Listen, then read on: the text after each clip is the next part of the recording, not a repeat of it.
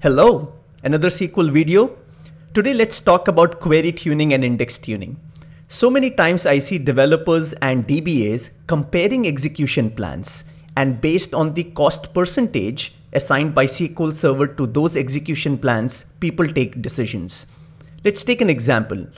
Suppose you have a select statement, a select query, and you want to tune that. And as part of your tuning efforts, you have rewritten the T-SQL statement. And now you have like two versions, the older version and the new version. And you run both of them together and then jump over to the execution plan to look at the cost percentages to their execution plans assigned by SQL Server. And let's say your rewritten version has less cost, something like let's say 60% and 40%. And you would assume that your rewritten version is faster, better, and less expensive. And then you go with that plan or with that query. Now, that might not always be the right thing to do because the estimates, the cost estimates that the optimizer is giving you are purely estimates when the plans were being prepared. It is super critical that apart from looking at the execution plans and the cost percentages or the cost estimates for those plans, you should go and look into actual runtime statistics.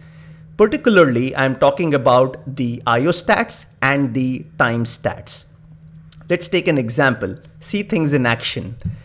So I am again going to use AdventureWorks 2016 here for the demo. Let's turn on statistics, time, and IO on and set some environment variables there. I'm going to deal with a table here called person.person. Let's look at some indexes that we have on this table. Okay, so the query is running and then here are the indexes. Our focus is going to be on this index. So you can see there is an index on last name, first name, and middle name. So this is a non-clustered index and you have 3 columns as part of your index definition. And note the order. It's last name, first name, and middle name. Now let's jump over to this query. Look at the query. Select first name from this table person.person where first name is greater than A. Now don't go into the business semantics of this query and why would this query make sense. It's just an engineer demo to get a concept across to you. So let's say this is a query and actual execution plan is turned on, or just press Ctrl M and let's go and execute and see what happens. Remember, you want only one column first name. Let's go and execute this and you have the predicate also on first name. You get the data out and let's jump over to the execution plan. And what do you see? First thing that you will observe that SQL Server decides to implement a scan to execute this query, and it's scanning which object? Let's take the cursor over here and zoom, and you can see that it is scanning this index that I talked about, last name, first name, and middle name. And rightly so, because this column that you need, first name, is available in the index. So the optimizer did not go to the base table. All the columns that it wants is available in this index. However, there is no seek because last name is the first column, and because if you're not seeking on the first column, you're not able to seek on the second column as well. So the optimizer decides to do a scan. Fair enough. One more thing comes to your attention here, which is the missing index hint. So SQL Server is telling you that there probably could be a better index available, should be there. And if we implement that index, we may get a performance impact of 82%. Let's go and see what this index is all about. Right click and go to the missing index details, and SQL Server is telling you go ahead and create an index on first name. Now this makes sense on the face of it, isn't it? That you should go ahead and create an index on first name because your query has a predicate on first name. And if you have an index on first name, or any index where first name is the first column, probably the optimizer may even seek. Let's go and do that. So I'm going to go to query, specify value for template parameters, and let's say idx_f name. Let's call this index as idx first name, and let's go ahead and create this index. Okay, the index is created now, and now let's go and run this query again. Now, when I run this query now, of course, you would expect that the optimizer will choose this index that you have just created. We all expect that. Let's go and execute this. and jump over to the execution plan. And there you go. It is actually using this index, which is IDX fname. And this is a seek. So that's the other thing that you see. So everything is good here. You have this new index, which is being used by the optimizer, because optimizer thinks that, of course, this is a better index to use from a cost perspective, and it is seeking also. Now the point is, what's the performance difference that you are getting? And this is the crux of this demo, this tutorial, and why I talked about estimations versus actual runtime metrics. So now what we are going to do is we are going to compare both the queries, and this is what we would generally do in real world, right? Developers and DBAs, we have the first version, and this was the version, the older version, let's say, where the optimizer was actually using the other index on last name, first name, and middle name. So what we are going to do is we're going to take this, let the optimizer choose whatever it wants, which is first name, and compare it with what it was earlier. And we are going to look at performance difference. So let's select both of them and execute and jump over to the execution plan. And I started off this video with an introduction, and this is what I mean is when you look at multiple execution plans, like different versions of your T-SQL queries, be it the query itself or the usage of index, you are comparing the cost percentage here. Now you can see that the first one has a 41% cost assigned by the optimizer, and the older version of the query, when it was using that other index, the cost is 59%. Let's zoom in and see. So we have 41% versus 59%. This one, of course, uses implements a seek, and this one is scanning. Now, on the face of it, of course, this makes sense that the first index is more useful and it gives you a cheaper execution plan as well. So you should stick with it. Makes sense. But here is a word of caution. Do not judge the performance only by these estimates. These estimates are given to you by the optimizer when it was evaluating multiple plans. So these are still estimates.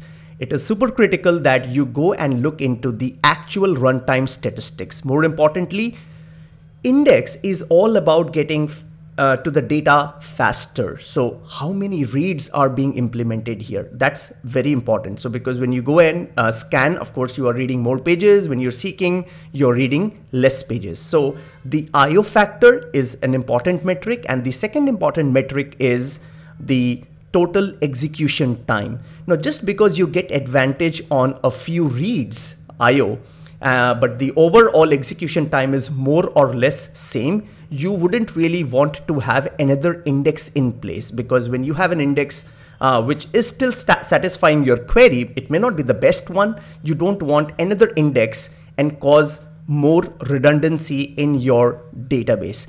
So the point is, do not depend on these estimations. Go and look into actual runtime metrics. Now let's do that. So jump over to the messages tab, and you know we turned on statistics, time, and IO. What I'm going to do is just turn off actual execution plan so that you have less noise in the messages tab, and execute them again. Now I am not going to get the execution plan, only the stats. Let's go and look into this. What are you seeing here? So if you look at the runtime metrics, 377 milliseconds versus 359 milliseconds. Wow. Which is, the first one is taking slightly more time in total elapsed time, and the second one, which is using the other old index, is 359 milliseconds. So there's hardly any difference, any comparable noticeable difference in the total execution time. The only difference here is in the logical reads. The new index that you created has 66 IO, like logical reads, and of course the older index has 109.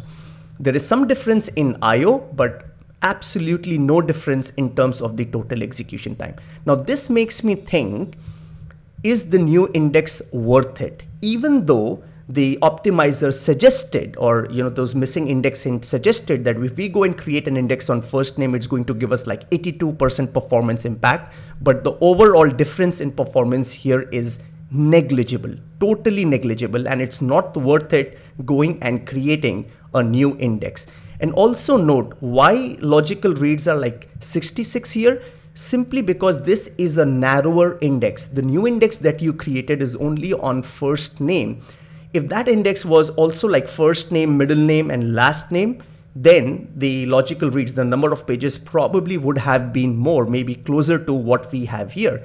Let's go and do that. Suppose I am going to, let's drop this index that we created and go back here, and let me just modify this index. And instead, just apart from first name, let's also go and take last name, and let's also go and take middle name, and that should do the job. Let's go and create this index once more. And now you have two indexes which are kind of similar in terms of the amount of data they hold. The only difference is now in this index you have first name as the first column, and the other one you have last name as the first column. Of course, the optimizer is still going to use this new index that you have created. Let's go and verify that first. Let's go and execute, jump over to the execution plan. Yes, this index is still being used. You can see that. Well, because first name is the first column here. And let's jump over to the messages tab. I'm going to turn off actual execution plan, run both of them together to show you the final leg of this demo. Jump over to the messages tab. There you go. 105 reads, 109 reads, more or less same. And the amount 392, 331, totally negligible. This demo is not about missing index hints or the order of columns or trying the different versions of the index or the query. This demo and the learning here is about just don't look at these percentages when you are comparing your queries, for their execution performance. Just don't look at execution plan and these percentages. Please go and look into the actual runtime statistics, the IO and the time factor. And when it comes to time factor, please have a look at CPU time as well as elapsed time. Both are equally important. How much time your thread is spending on CPU and what's the overall total execution time. This is very, very critical when you're rewriting queries, when you are seeing different versions of the queries, when you're playing around with different indexes and you are redesigning your indexing strategy. Actual runtime statistics are very critical. If you like the content, give it a thumbs up. Subscribe to the channel and click on the bell icon so that you're notified on new videos. Most importantly, visit SQLmaestros.com. There's a lot of SQL learning resources out there: video courses, master classes, lab kits, ebooks, blogs, hands-on labs, and a lot more. Follow us on Twitter @SQLmaestros and myself _Bansal. Last but not the least, do subscribe to our newsletters. See you soon in another video. Goodbye.